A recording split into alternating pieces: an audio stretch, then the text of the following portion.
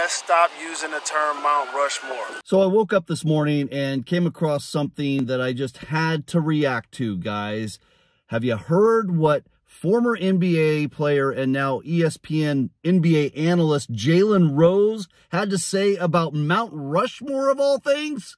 I'm going to play it for you and give you my reaction right now.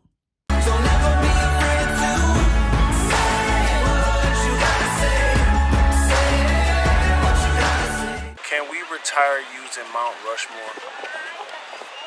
That should be offensive to all of us, especially Native Americans, the indigenous people, who were the first people here before Christopher Columbus.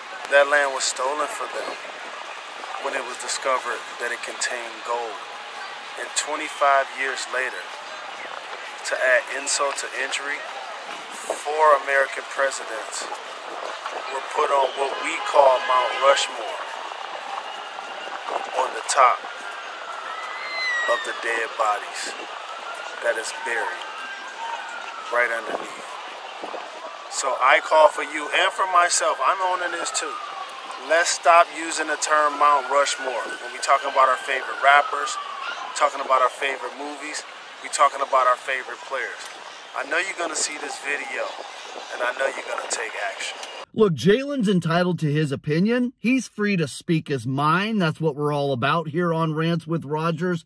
But dude, is this really what you want to do? You want to cancel Mount Rushmore? I mean, this is a symbol of America. You've got George Washington, Abraham Lincoln, Thomas Jefferson, and Theodore Roosevelt carved in the Black Hills of South Dakota. It's amazing to see.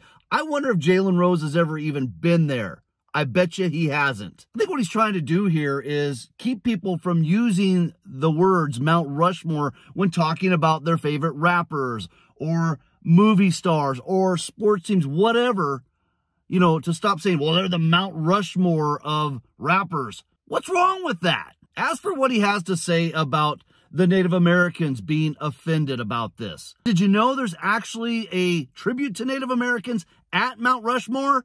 Of course, Jalen didn't know that because, again, I don't think he's ever been there. I don't know. This just seems to me like a dude that's trying to make himself relevant by tweeting out a controversial video. Because, hey, that's what we do now, right? We try to piss everybody off with stupid comments and slams against this country. Oh, by the way, a country, Jalen, that helped give you a job and made you a rich man. Maybe I'm way off base here, so let me know in the comments what your thoughts are. Should Mount Rushmore be canceled? I can't even believe I'm saying this. Leave me a comment.